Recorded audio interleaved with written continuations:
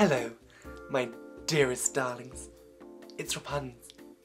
I'm going to teach you what it is to be beautiful in the eyes of the world. I'm a supermodel, so I know absolutely everything there is to know. For instance, did you know that beauty is in the eye of the beholder is actually the most misquoted quote of all time? The original old wise man said it's in the eye of the tiger, but with a very strong accent. And what he meant by that, nobody knows. First things first, names. Names are an essential ingredient in the fat-free cake that is beauty. Now, my name is Rapunz, but it used to be Meg. People often ask me, why did I change it? They say, Rapunz is a bit strange, isn't it? I say no. They say, I don't even look like Rapunzel.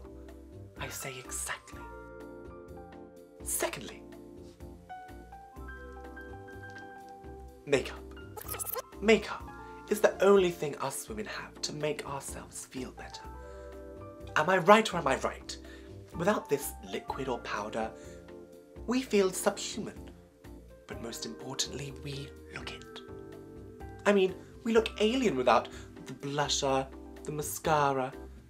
Goodness, without eyeliner, I've actually been mistaken for a tampon. Now, my lovelies, apply these rules to your everyday life, and you shall remain forever beautiful.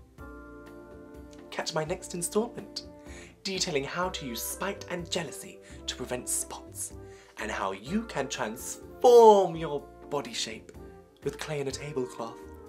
Have a good day, my candy floss buttercups marinated in hope.